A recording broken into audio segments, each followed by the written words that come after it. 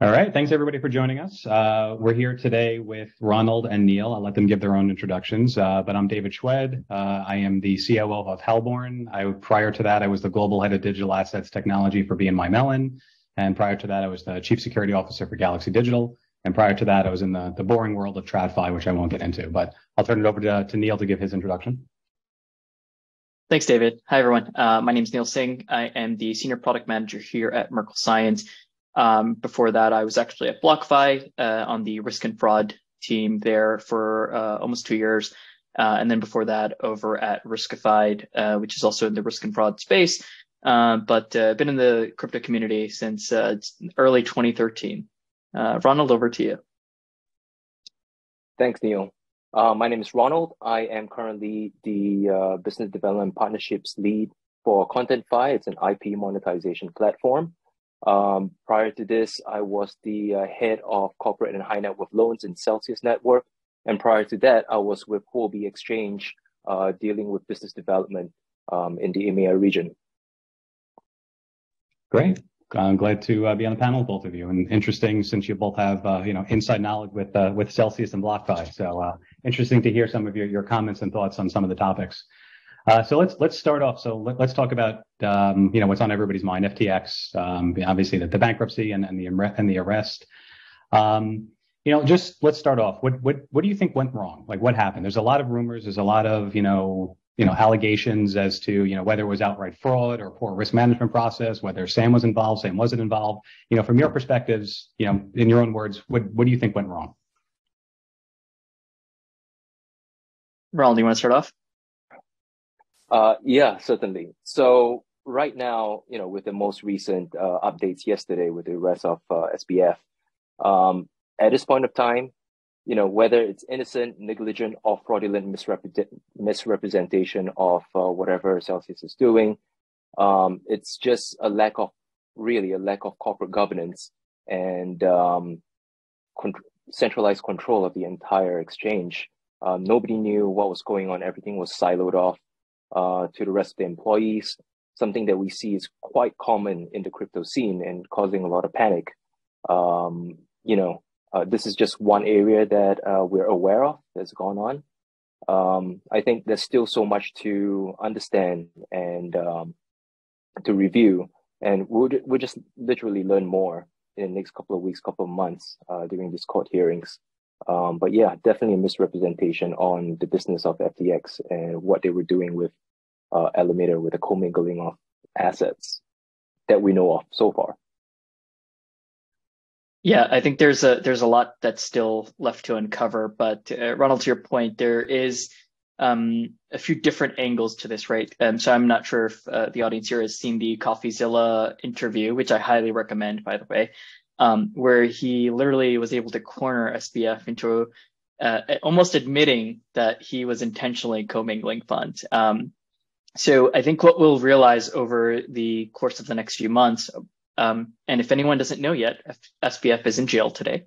So he will be charged accordingly. There's a few different cases that have come out of it.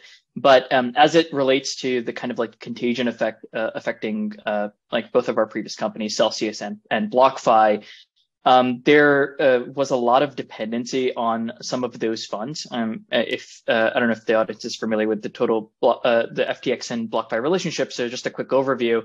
BlockFi was basically on the verge of bankruptcy. FTX basically stepped in and offered a credit line to BlockFi, which at that point BlockFi did take, which it was basically the only health line available to them.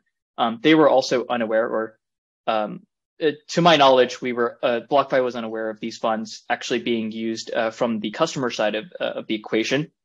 But a lot of the participants there did try to make the best decisions. And one of the key values that was part of this deal was that the retail customer funds would be safe, right? So that's been kind of like the backstory for all of this contagion. It's always been, let's make sure that our clients and our retail customers don't get affected by bad decisions on the risk management side. However, the tables seem to have turned on Sam himself when you can literally see quotes of him saying that, oh yeah, we want to protect the retail customer, but at the same time, he did not have controls in place to separate the funds from the retail customers and the margin account.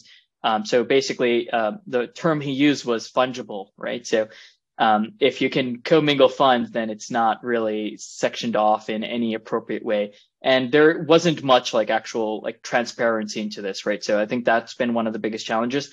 And over the course of the next few weeks, we'll see that transparency is going to play a key part of this, and we're going to start uncovering a lot more details. And something tells me the rabbit hole still has a ways to go.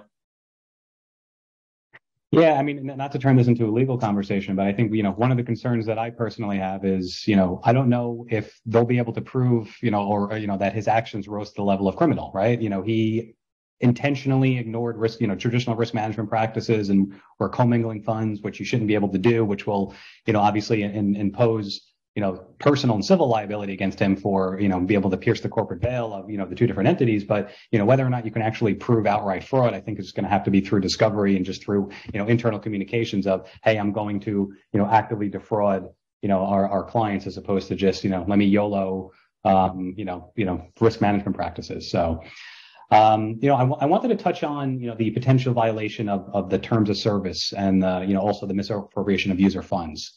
So, I'll let you start this time. Can you just give us your perspective on that? Yeah. So basically what was happening, and this is just based off of the latest interviews that I've seen, with CoffeeZilla and a few others, FTX was taking customer funds and then funneling them into Alameda, and Alameda was effectively bankrupt earlier this year in early Q2.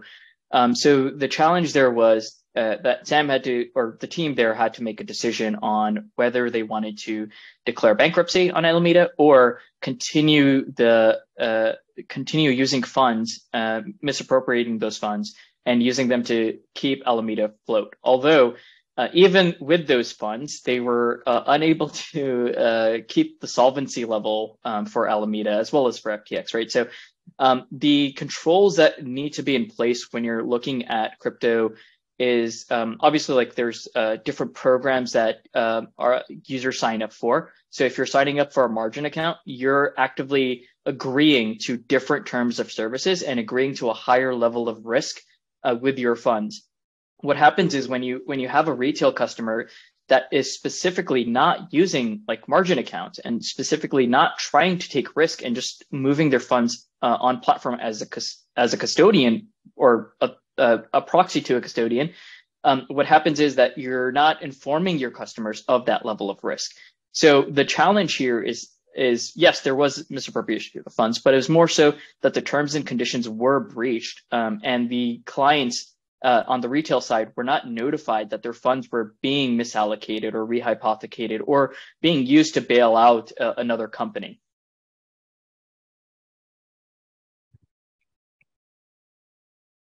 So what do you think the overall implications of, the FTX, BlockFi, and then obviously we can loop in, the Celsiuses and the Voyagers of the world. What do you think the overall impact is going to be? Give me your 12, 24, even 36 month, vision of where do you think we're going to end up? Ronald, we'll start with you on this one. Sure. Going back to the word you used earlier, the discovery, this is definitely what we'll be exploring in the next few months. We don't know exactly how much of the assets are stuck in FTX, in terms of the millions of dollars of, other exchanges funds. Even if they're not exposed to FTT themselves or have loans with FTX, there will be a wider impact on whether, the courts will look at this and say, hey, these are these assets going to be considered? Because again, let's take a step back to what we've learned recently.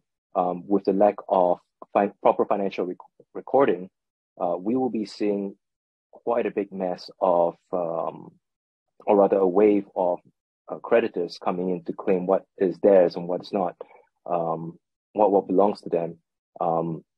And I think going back to the terms of services that Neil just talked about, customer assets that are on the platform really should be considered as liabilities, right? and what FTX considered them were as their own assets, which we've also seen what happened with Celsius and maybe other exchanges are starting to realize, hey, this is wrong categorization of the customer's assets. Will we see more exchanges realizing their mistakes and understanding that they've misrepresented their own users' funds? I think over the next couple of months, we will see a lot of exchanges start to review their own process. We already are seeing a lot of, exchanges are doing some self-regulation, keeping up to date on the latest practices.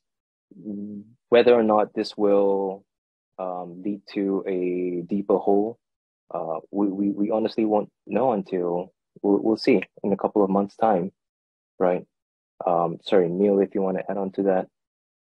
Yeah, happy to jump in. So the implications of this, right? So obviously this is rang bells across the world, and you're going to see a lot of regulatory agencies, a lot of states, a lot of governments starting to crack down on how these firms operate. So obviously there's going to be more guidance, more controls. But what this really does is it does two things. One, it separates self-custody versus keeping your crypto on an exchange, right? So there's obviously centralized exchanges. There's also decentralized exchanges, right? So I don't think that the war has been won yet. This is just a single battle, and in this case, the decentralized platforms have won out in this battle. But in the longer term, I think what this is going to do is it's going to significantly tighten the controls that governments have around crypto and how crypto is used and where it's used and how people even move funds, right? So there's already things like travel rule. There's already KYC practices that need to be implemented across all of these centralized exchanges. What's going to happen is that's going to get more tight, and it's going to require more due diligence from not only the parties themselves, but regulators will come in and request specific guidelines to be followed, and they'll actually do some form of actual auditing, right? I don't think this is going to be full audit of all of these firms, which would be incredibly hard to do. And to Ronald's point, there will be some self-auditing that happens with these exchanges. I'm brought back to SBF's quote a couple of months back where he said, so some exchanges might secretly be insolvent. We'll start seeing that more and more now, especially because they're going to have to start providing evidence that funds are not being commingled. And when that starts happening, there will be a lot of cleanup, but there will be a lot of collateral damage that comes out of this. Some of these exchanges will go bankrupt. Others will find a fix.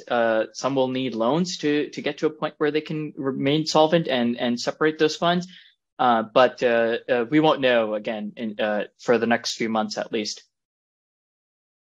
Okay. We're definitely going to touch on this later when we go over the lessons learned. But, one of the things I do want to address when we get to that section is, in my personal opinion, the danger of shouting from the rooftops, not your keys, not your crypto. I think sets a dangerous precedent because I think, I'll say most, but a decent amount of, crypto holders are not adequately prepared to hold their own keys. So I think, sending that message is causing a run on the exchanges, which is just, kind of perpetuating the problem. If everybody today went to their bank and withdrew all their cash, you'd have the same issues with the banks. Ultimately, at the end of the day, it's the same business practice. You take deposits and you loan them out, and you hope that they'll be able to pay back the loans. I think it's just done in a more of a pragmatic and risk averse way. But yeah, we'll definitely touch on that a little bit. We do have a question that came in, and just everybody for the audience, feel free throughout the webinar to post your questions, and I'll read them as they come in. So we have a question here. Question is, what do you think about the current efforts of centralized exchanges to do proof of reserves, which actually is the next topic we're going to get into? And where might some of these companies be falling short in those efforts? And how do you see the transparency initiatives evolving? So, Ronald, you want to take that? Sure. If we're jumping straight into proof of reserves. So, well, for those who are not very familiar, proof of reserve is just a definitive proof of assets collateralized on chain. The purpose is just to be more transparent. Now, end of the day, proof of reserve is just checking whether there's sufficient collateral on a platform. I think one of the main things that we have to really understand is, some platforms right now, they are doing reports or audits. We have to be very clear on the distinct difference on what these are. Audits to check on solvency versus some reports that companies are doing to check what they call AUP, agreed upon procedures, which is what we have seen Binance, I believe, they've done recently, right? What FTX have done is they had some proof of collateral instead of proof of reserves. So they took advantage of the accounting floor that basically made FTX a bit more solvent than by artificially inflating their own FTT token, right? The problem with proof of reserve, there are other complexities, like how can you, why it's taking so long for Binance, for example, is because there are also cross-chain complexities in looking at the proof of reserves. And I think we'll dive a lot deeper into this later on. But proof of reserve is very much one-sided because it does not take into consideration liabilities of customer funds, right? Then this is talking about proof of liabilities. There has to be a balance of both. Before I go on further, you want to add on to that, Neil? Yeah, happy to. So basically, the equation, as Nick Carter had described it, was you take proof of reserves and you add proof of liability and you get proof of solvency, right? So the holy grail is proof of solvency, but there's a couple of challenges that obviously the audience knows here. The first one is that how do you prove that the funds that you're saying that you have, you actually own, right? So a lot of these exchanges are now coming out and saying, oh, we do proof of reserves. Here are our hot and cold wallets. You can see the balance, you can see the allocation. So there's a great Nansen dashboard that if you look online, you can basically see these assets and where they're allocated for those exchanges. It doesn't take into consideration that second piece, which is the liability side, right? So the liabilities are your creditors, right? And in this case, your retail customers are your creditors because it's not your funds, it's their funds and you're holding on to them. So we're seeing that a lot of these exchanges are moving towards that, like proving one-to-one holdings, right? Some exchanges are even saying that we hold 105% in reserve, right? So the main piece here is that the solvency component is what's valuable. And to get solvency, you need to have a third-party audit, right? For actually the whole process here. The reserve part, you need to be able to prove that A, you actually own those wallets. So like Binance could put up a hot wallet that doesn't actually belong to them. So they need to actually sign a transaction to prove that they own that wallet. The second piece is that we're unable to determine on a continuous basis that those reserves are still in those wallets. So Binance had a situation, and even Crypto.com had a situation where they did do a snapshot of proof of reserves at a point in time, but they were unable to maintain that. In fact, like you saw transactions moving out of that platform after the snapshot in time was taken. And then the third piece of that is, how do you create an immutable record, right? So you have your reserves, you have your liability.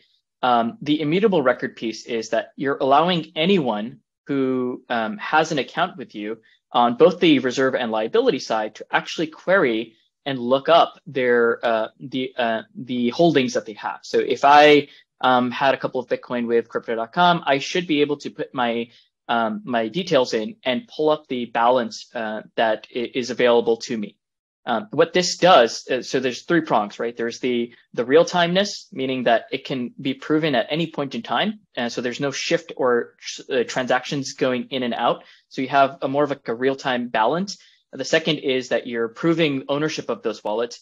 And then the third part is that you're actually making an immutable record that can't be changed over time. So to do this, it's very, very difficult, and which is why most of these exchanges haven't been able to do it successfully, right? So when the term proof of reserve is used, I think it's being misrepresented, and what the proof of reserve term is being used as a proxy for is proof of solvency. So as long as I can say I have this reserve and I have this liability and I show you 105%, you'll back off, right? You're trying to basically reduce the FUD in the market so that you don't have a bank run. In reality, to do an audit like this takes months today, right? So you would hire a third party. to come in and do a full audit, look at your reserves, look at your liabilities, and then present you with at a point in time referenced to what you the level of solvency that you have as an organization. And to answer the question a little bit more directly, do these efforts fall short? I would say yes, right? Because it will require ongoing audits. It's not something that you can do once a quarter or once a year and hope that your balances remain the same, because as you all know, crypto transfers extremely quickly. So I can take a snapshot today and tomorrow can be completely insolvent. So I don't think it actually solves the issue. It's a direction. It's a step in the right direction, but it doesn't solve the main problem that most of these clients will have. So there's a couple of different things I want to double click on. I 100% agree with your, proof of reserves really is really proof of solvency. And I think and I want to touch on, proof of liabilities. If you would love to hear if you have any thoughts on how a company can effectively do that, because a lot of those liabilities may be off chain. So, what would be the challenges for an exchange to do those proof of liabilities?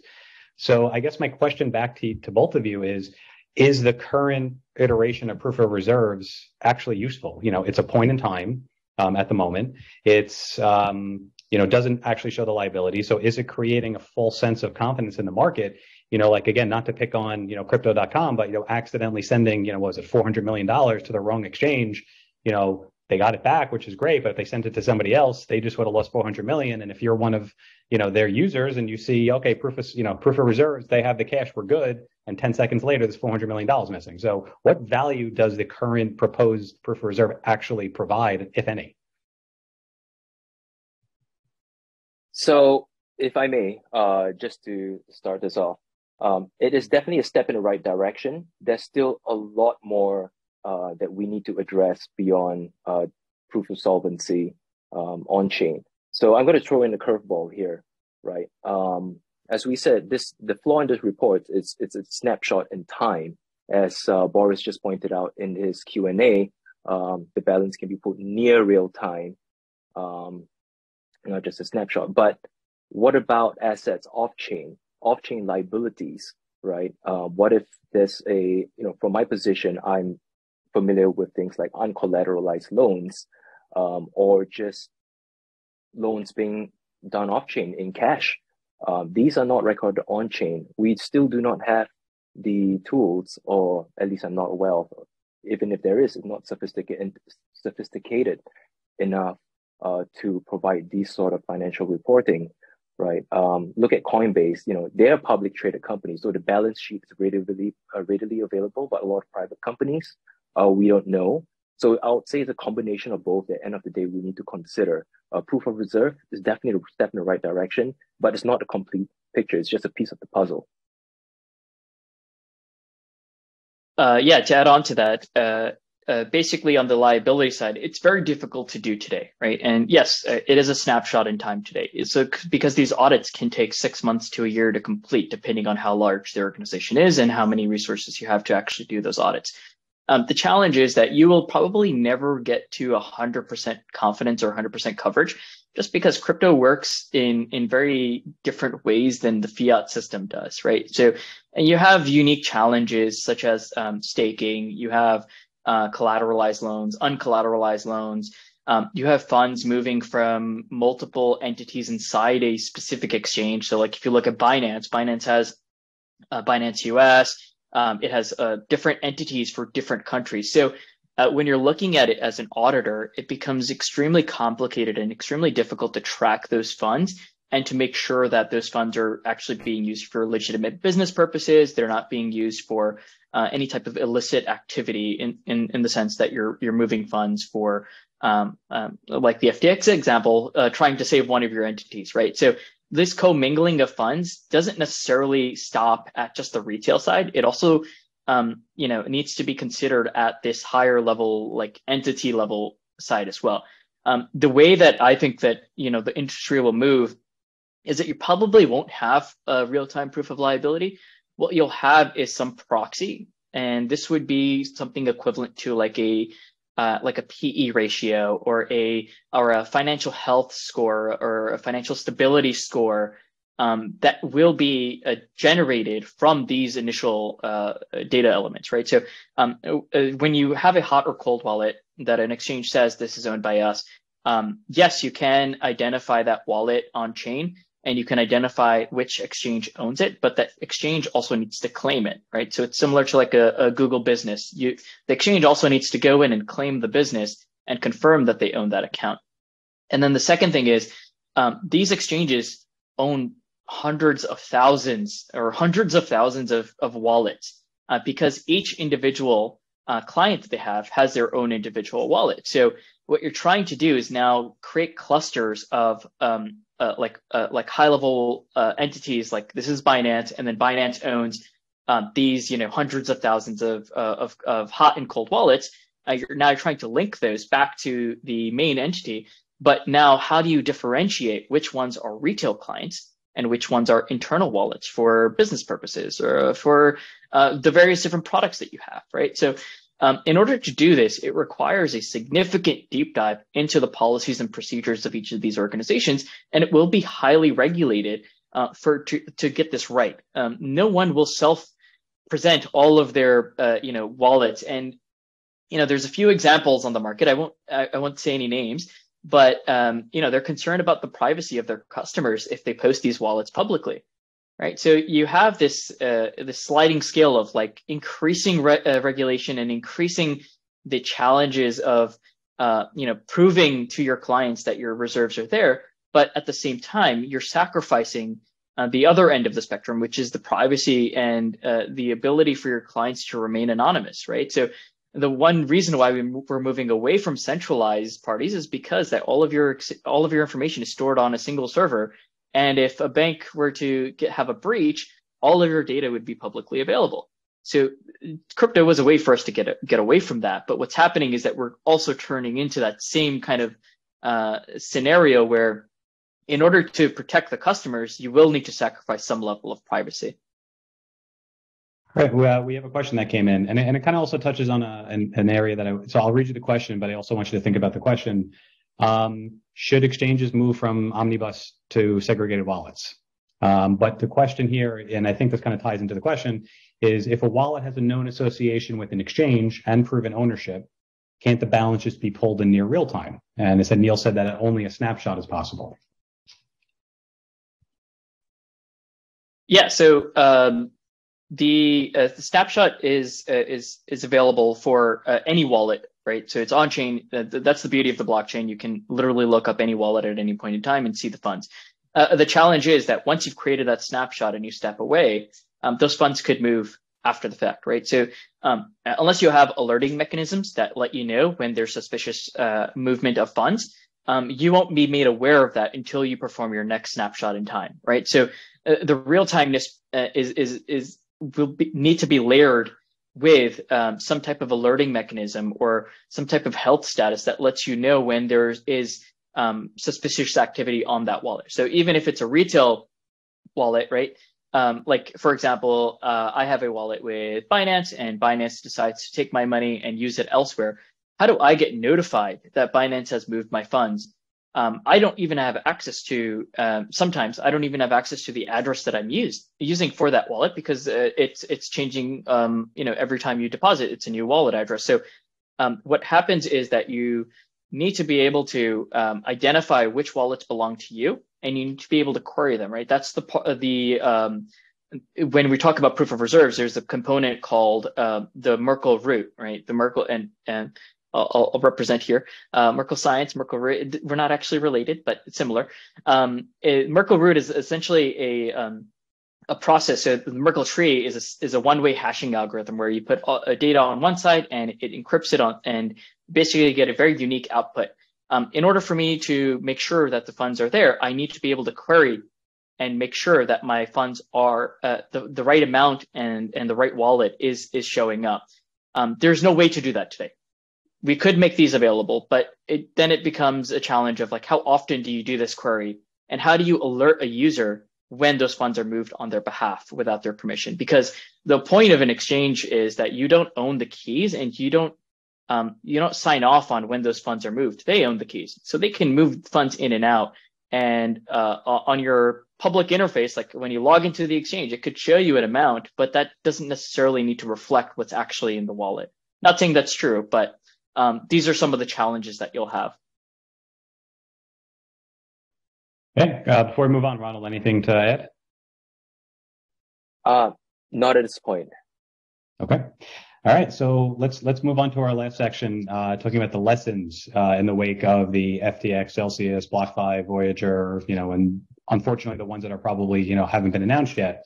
What are some of the big takeaways? Like if you can give me your top three that, if you can snap your fingers and the ecosystem can immediately change how they do business, what would those be?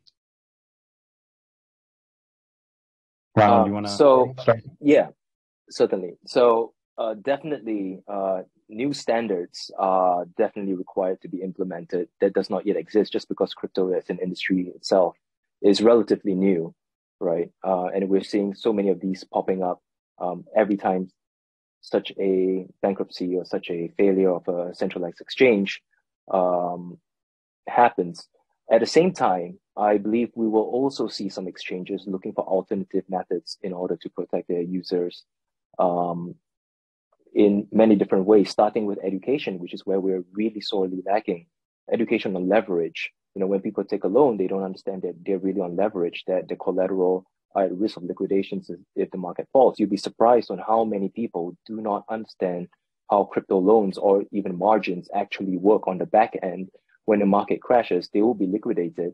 And on the back end of that, a lot of exchanges are also having problems liquidating these assets when you're talking about massive volumes, right? Look at what happened in the summer of this year when the market crashed and we saw cascading liquidation happen inside Celsius and many other exchanges. There are no proper guardrails to dampen the impact on this broader market. We saw a bloodshed across the streets. And I think this is something that more exchanges will start to look for solutions on, some sort of guardrails, but another question is whether it's the right thing for exchanges to pause such transactions to prevent such an impact towards the market. I know a lot of mechanisms still do not exist in a lot of exchanges for larger volumes. It's just impossible at this point. We're just too early. So exchanges will definitely be continuing, improving their process. At the same time, maybe some other solutions will come out that's not yet been presented. I'm observing a few small exchanges coming out with very innovative methods of allowing users to do self-custody wallets and utilize the exchange, integrating DEXs to centralized platforms. Maybe we'll see a little bit more of that. Maybe, new innovative tools, products will be coming out in this market. We will see. But definitely education is something that we need more guidance in the space from regulators, because at the moment, going back to my initial point, the standards do not exist yet. Or even if they do, there's still so many unknowns that we aren't aware of until the next failure occurs for us to start reviewing every single action, every single procedures or protocols that we have currently in place. So that's just my 2 cents of it. Yeah, I think you nailed it, Ronald. I think what we're seeing is two sides, right? One side is going to be the individuals that want to use DEXs and self-custody. That market will continue to increase, but probably at a slower rate than the opposite end of the spectrum, which will be these public entities or these less crypto experienced users, right? So everyone will have to go through this learning process. But what will happen in the interim, I think, will be that you're going to have similar practices that you see on the traditional finance side of things, right? You're going to have controls that come in and say only accredited investors can buy certain types of assets, right? Like, say, obviously you have your commodities like Bitcoin and Ethereum, but you'll have other smaller players that will be considered more of like a startup, where, if it's a typical security, you need to be an accredited investor, or you need to have the right controls in place. Like, so you'll probably have to reach out to a fund that can basically qualify you before you can invest your money. And this way they can basically explain all the risks to you. So there will be this huge shift. I think there is a lot of education that's required on both sides. But in the interim, I think this opens up a gap in the armor of crypto, and it allows regulators to really go in and start influencing how these companies manage their auditing practices and the liquidity management and the risk management. There will be a lot more controls in place, and you'll have more companies go into the public sector, right? So you'll have more companies competing with Coinbase and Gemini and other exchanges of that like. But you also have smaller players like DEXs come in and start offering more user-friendly versions of these applications, because I think David was hinting at it earlier. Self-custody isn't a solution for everybody. And I think even CZ posted like 99% of people will lose their money if they try to do a self-custody kind of solution, because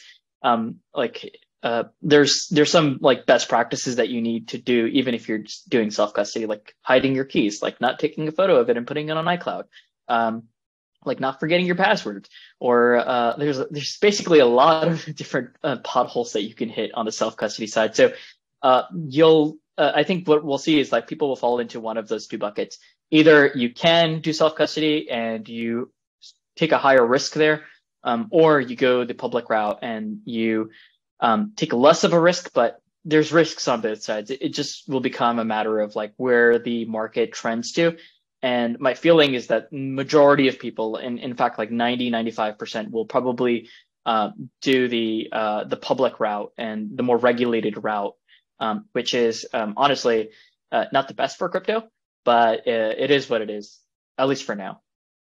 So that's interesting. Let's talk about what is the best for crypto. You uttered the words accredited investor, and I'm sure, half of the audience or half of the people that are going to be listening are probably rolling their eyes, because now it's going to, sound and feel just like our traditional finance system, which was supposed to be, why we were creating this new ecosystem. Do you think that this is going to create like kind of a fracture within the crypto ecosystem, where you still have the OG crypto libertarians who want their own, money system and don't want to adhere to regulation, and you're going to start seeing, companies move, not that they already haven't, but faster moving to jurisdictions where there is no regulation in order to avoid having to ask people if they're an accredited investor?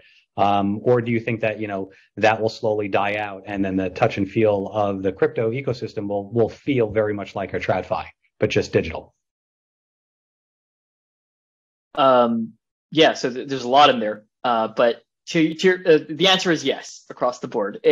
You're going to see the whole crypto space will fall into one of those two categories, right? And something tells me that the side that does self custody and doesn't want to do KYC and deal with these exchanges will be very limited, and those people have already left these jurisdictions, right? Like even if you just look at like the US, like where do most like crypto millionaires and billionaires go? They go to Puerto Rico, right? It's not just for the taxes, it's for less regulation. And as you have other countries starting to announce like less regulation, like El Salvador, you're going to see somewhat of an exodus out of highly regulated countries into these less regulated countries. I know taxes are appealing to most people. Like it's great to not be taxed on crypto, but there will be some cost to it, right? And sometimes that cost isn't a monetary cost. It's a cost of like, waiting a week to get your package in Puerto Rico from Amazon. But on the other side, you're right, David. What's going to happen is that all of these traditional finance rails will slowly evolve into crypto-friendly rails, right? The shift will be almost unnoticeable. And what I mean by that is you'll see JP Morgan Chase one day launch their coin, and your bank account will no longer say USD. It might just say JP Morgan coin or whatever they want to call it, right? And you'll be able to transact the exact same way, because what you're looking at the end of the day is your balance. And if you go to a Starbucks and you use your JP Morgan coin, it will run on the crypto rails. It will be faster. It will be based on blockchain, but the experience to you as a user will be almost identical. So just adding on to Neil as well, and this is also just my opinion. I do see in the future we will have what they call public pools and compliant pools.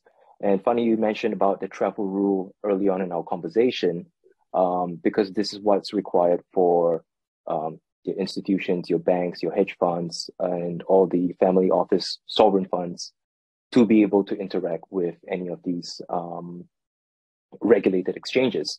So rightly so, we want to see this money coming in to the space. We want to see, if we're ever going to see a $500,000, $1 million Bitcoin, where's the money coming from? Where's the liquidity coming from? It will come from sovereign funds. It will come from institutions in a regulated space. So hence, regulated or compliant pools will be formed. And then on the other extreme would be the public pools, your El Salvador's, your non-regulated space. And then we'll see a new problem in the industry, which is adding on to the travel rule, they call the sunrise situation on, how does money from an unregulated country get access to liquidity in, let's say, South Korea or Singapore or regulated space. And we will see that's a whole new problem, which we will have to explore in the future. Some people are already looking at that, looking for solutions, but this seems to be the direction we're going in a larger scale.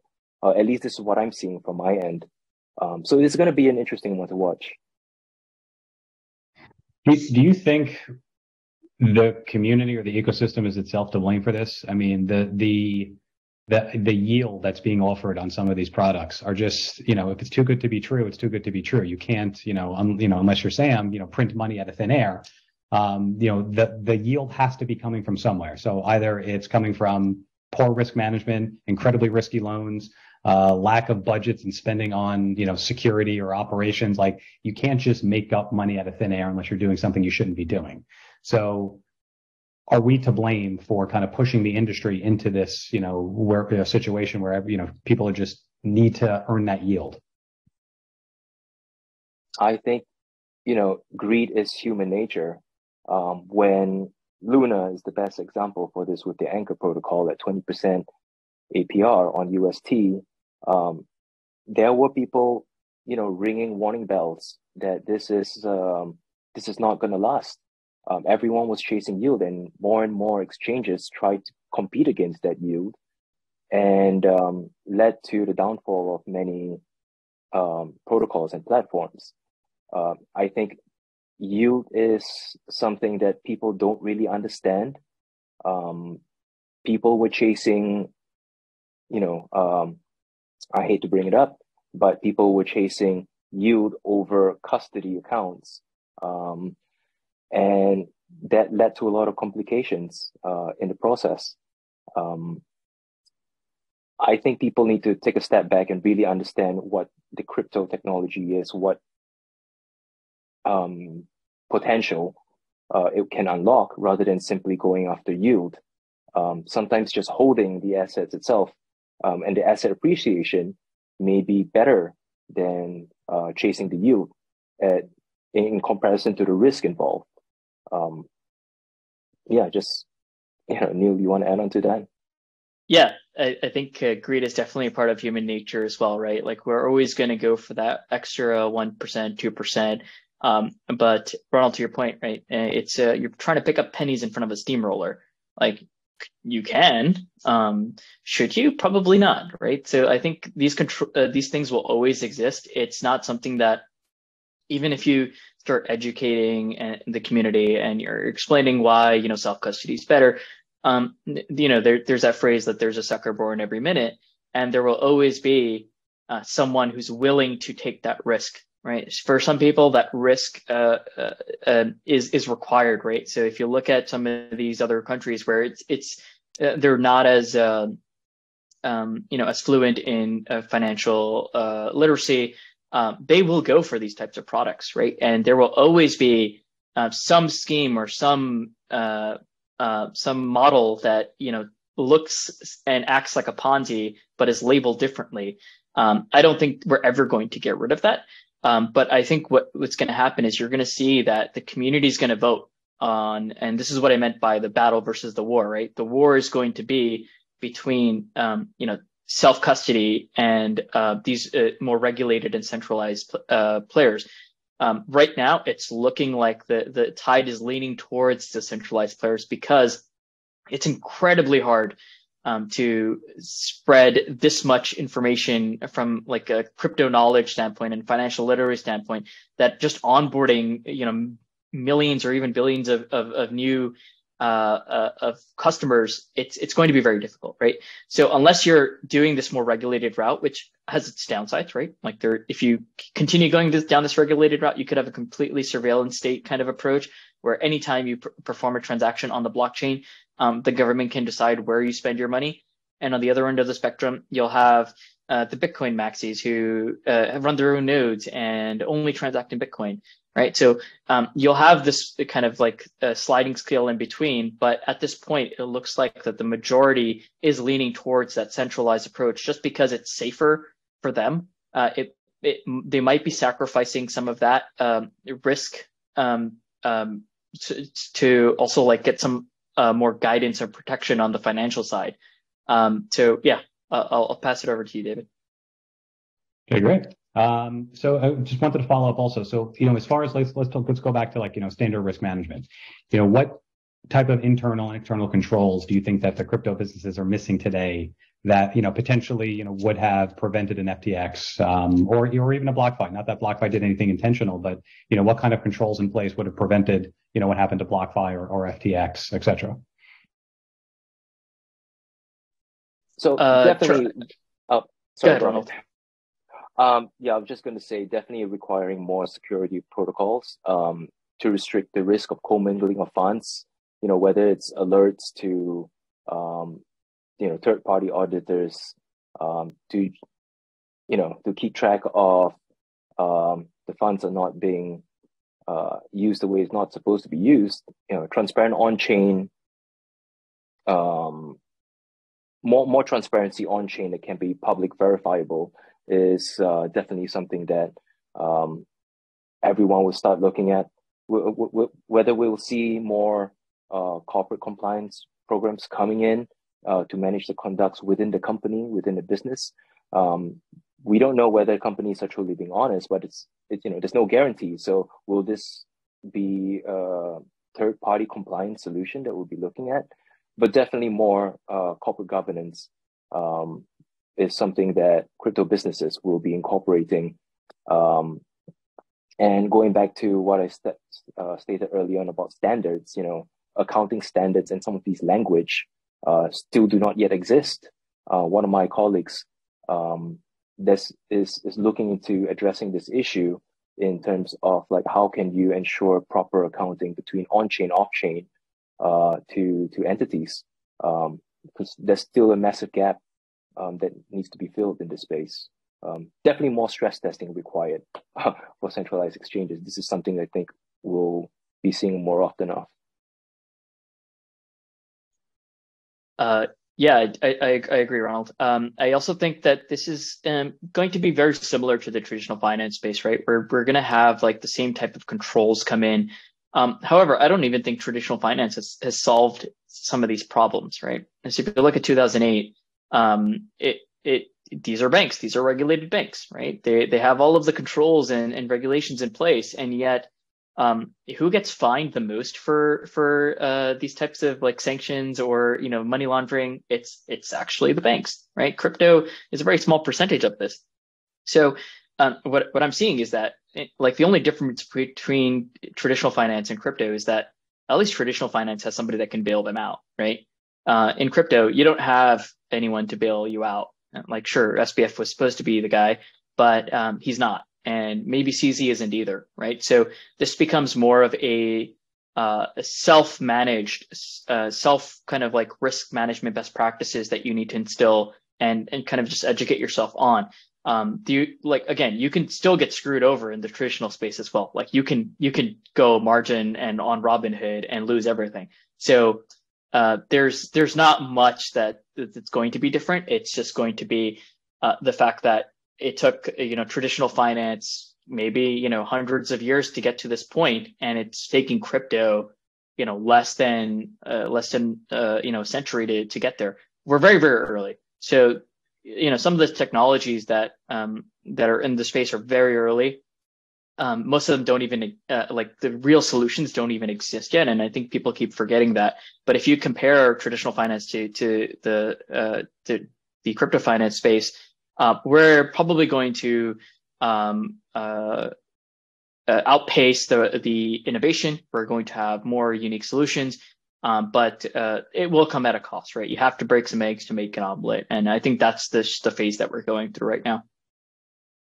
Okay, great.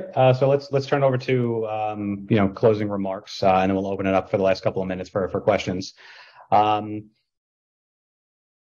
do you think regulation will land in the next 12 months? Do you think we're going to see sweeping regulations over the next 12 months, or do you think it's going to be like a slow, steady progression of regulations? Well, from what we've seen so far, I don't believe it's going to be something that we'll see, anytime soon. It'll definitely be slow, taking into account all the existing failures and discovery that needs to be done. This is something that, slow and steady doesn't mean that it's bad. We want to do this right. We would definitely see more self-regulation take place first before the actual regulation. There's still a struggle between, who needs to be the one setting the regulation, whether it's the SEC or other, government entities. What we will see is industry practices coming to a better level of transparency to show, better security and protection of the clients. We'll see third-party companies coming up with innovative solutions. End of the day, I think what we really need more of is just definitely more of education. The whole point of the crypto industry is so that we don't have to trust. We just have to verify, and everything can be done on chain if done right. Otherwise, I still trust exchanges to execute certain transactions. End of the day, it's about not holding not holding all your funds unnecessarily on exchanges.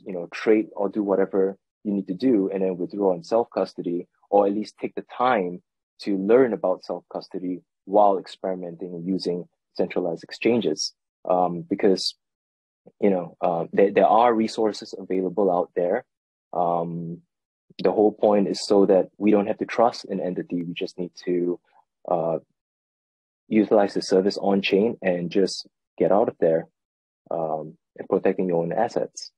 Neil, do you want to add on to that? Yeah, sorry, Ronald. I'm going to have to disagree. I think it's going to be the exact opposite. I think these regulations are going to come hard and fast, and they might be completely wrong, but that doesn't mean that we can't iterate on them, right? So there is a new version of a bill that came out from Senator Loomis that basically strips away most of the value propositions that crypto has, right? So it basically makes crypto useless. And like we were talking about before, you won't really know the difference between the traditional finance and the crypto space, because all of these banks will just slowly start shifting over and using blockchain as their protocol layer, right? The reason I think this is going to happen is because when you have blowups like this, it forces reactions, right? So the U.S. is obviously leading as much of a lead as we have on the regulatory side, but it'll become very easy for other countries to easily adopt similar rules and standards for their crypto spaces as well. So as much as I'd like to say, like, yeah, let's do this right, something tells me that they're less so focused on right and more so just blanket statements that will protect the consumer, because the consumers are the ones that are impacted today, right? So if you get like these types of blowups, and I'm sure there will be a few more down the pipe, but you're going to have a lot of reactions, and these reactions might be overzealous, if anything. Interesting. Do you think this might be what caused the separation between the public and compliance pools, as I mentioned earlier? Because if compliance regulation comes out wrong, that might cause a lot of OGs to just split away from exchanges.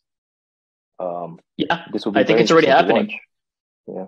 It's already happening, right? People are taking their funds off exchanges. Like Binance had $3 billion in withdrawals in the last 24 hours, right? It's only going to increase, right? Whether they're safe or not won't even be the question anymore. You're going to have this paradigm shift of people who want to do self-custody and don't want to take this risk and don't want to be regulated. And then you'll have everybody else who doesn't really have a choice. Okay, That'll be great. an interesting one to watch. Yeah. All right. Well, thank you both. It was definitely a great discussion, and I appreciate you having me on. So thank you, Neil, and thank you, Ronald. And thank you, everybody, for attending. It's a Thanks, pleasure. everyone. Thank you.